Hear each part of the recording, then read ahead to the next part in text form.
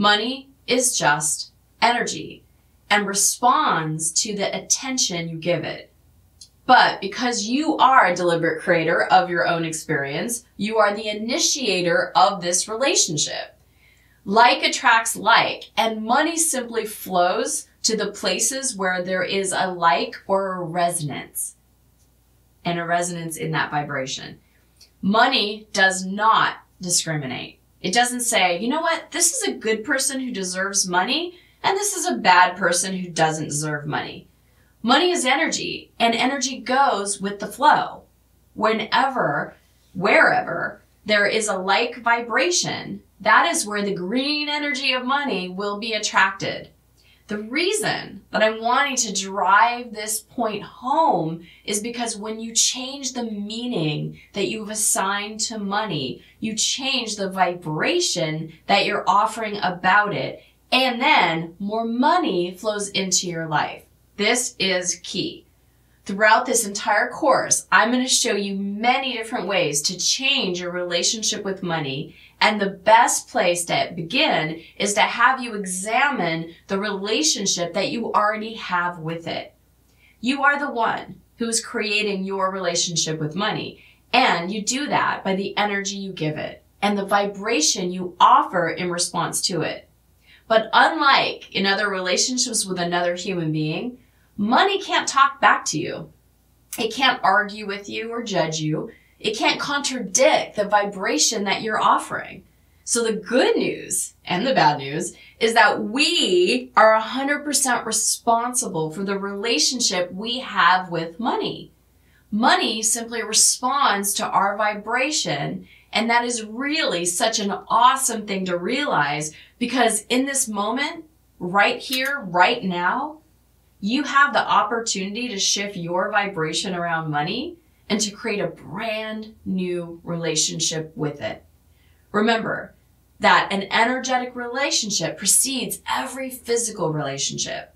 So before you actually see the green stuff in your hands, before you actually see your credit card bills going to a zero balance, before you actually see all that money just sitting in your bank account, and before you manifest any tangible evidence of more money flowing into your life, you first have to shift your energetic relationship to it.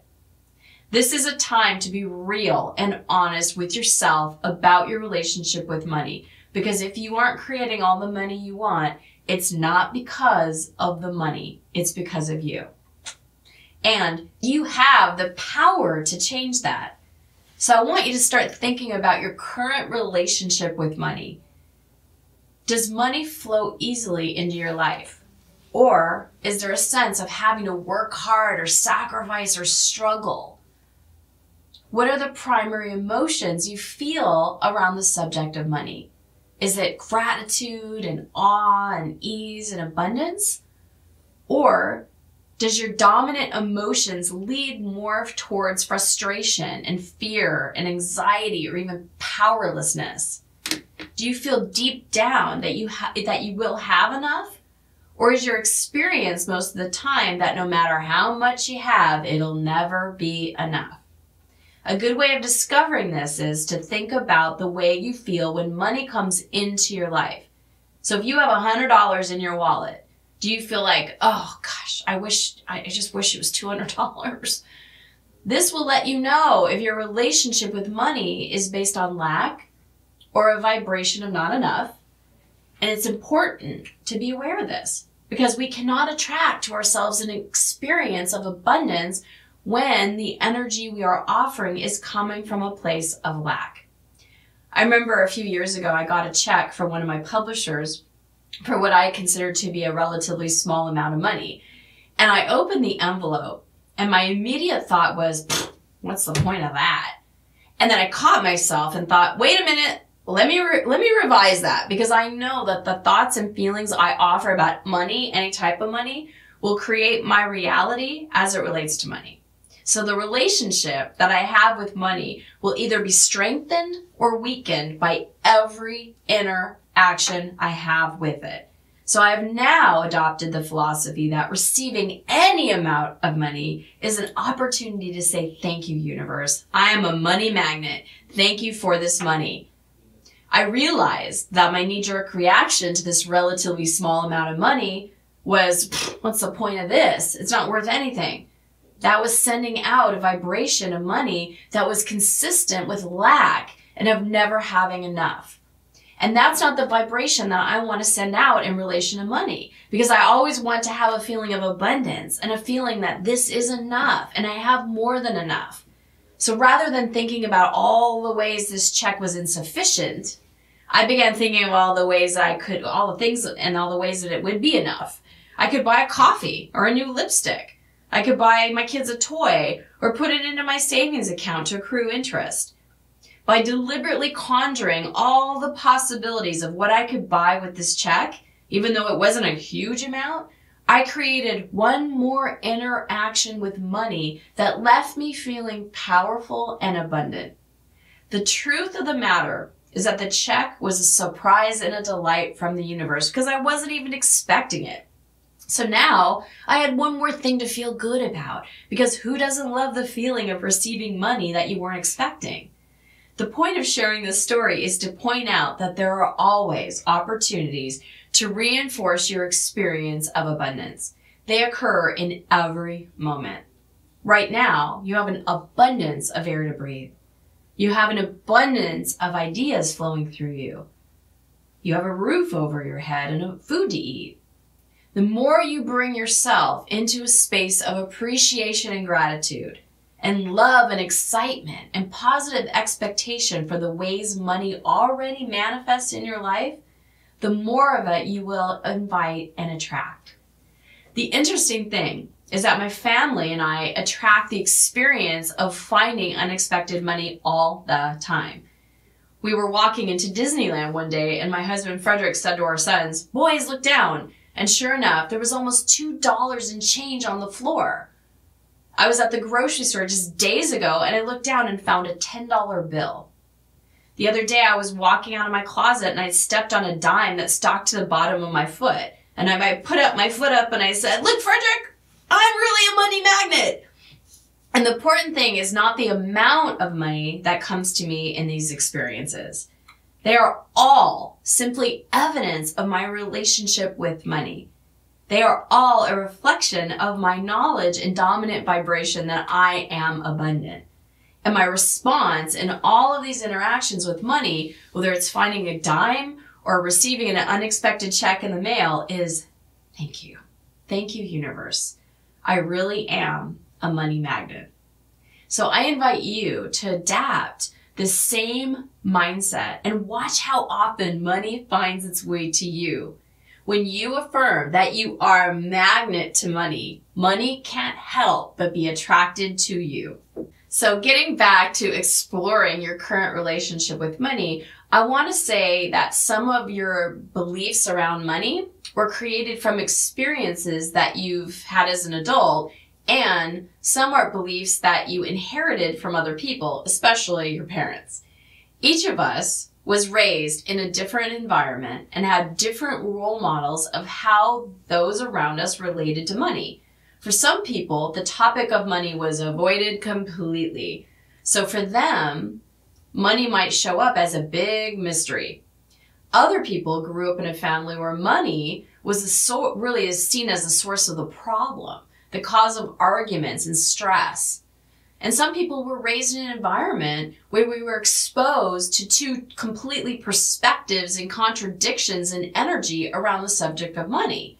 This is really common. So let me give you an example. When I was growing up, my mom, who I adore, always made it very clear that she believed that people who have money are basically better than those who don't. So whenever she saw an example of someone living a luxurious or extravagant life, she would say things like, "Ooh, look at them. They have buku bucks."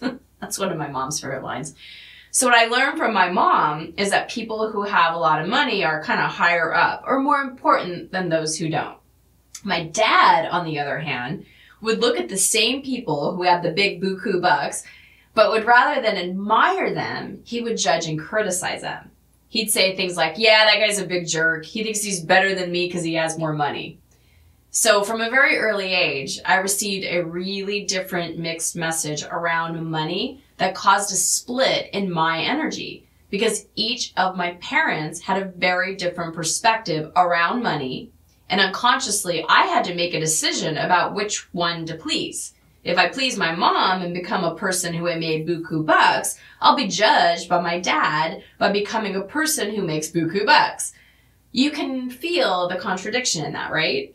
So this type of early programming has a huge effect on our relationship with money. And if we don't go back and examine the question and really question this programming, we will unconsciously allow the messages we receive way back in childhood to influence the relationship we have with money today as adults.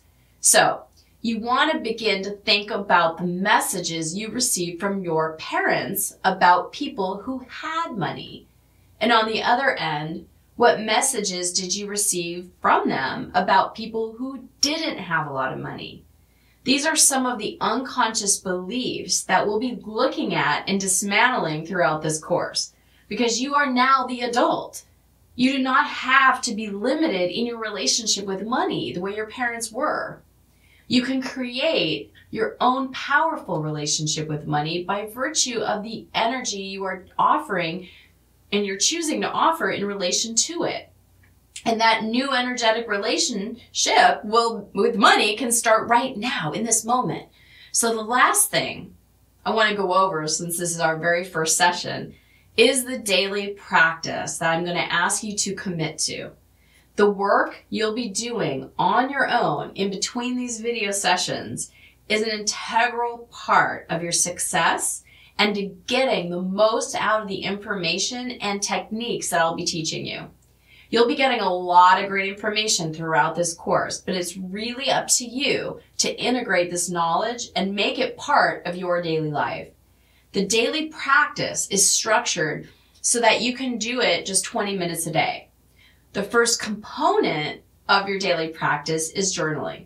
You can either go out and buy a journal specifically for the work that you'll be doing in this course, or you can just repurpose one that you already have.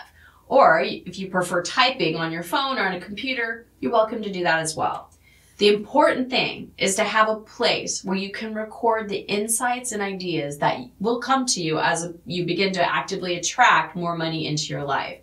These could be positive insights and ideas that come to you, and they could be repetitive thoughts and beliefs around money that you are becoming aware of. Whatever is there for you that you want to express or record for future use is what you record. The second component of your at-home work are the guide sheets that accompany all of these video sessions. You will notice that directly underneath this video, there's a link to the guide sheet for session 1. Each guide sheet includes a daily statement. These are statements that you're going to read out loud to yourself every day with feeling and conviction. You are building a new energetic relationship with money. And to get that energy moving, you need to read them with emotion and allow the essence of each statement to really land inside your body. So for example, the first daily statement is, I create money and abundance through joy, aliveness, and self-love. So rather than just saying the words, you really want to take it deeper and ask yourself, is that true for me? That I create money and abundance through joy, aliveness, and self-love? What would that feel like in my body if that's true? You want to get into the feeling place of living that statement. It's not a head thing. It's a head, heart, hara thing. Your hara is another word for your power center that's located about 2 inches above your belly button.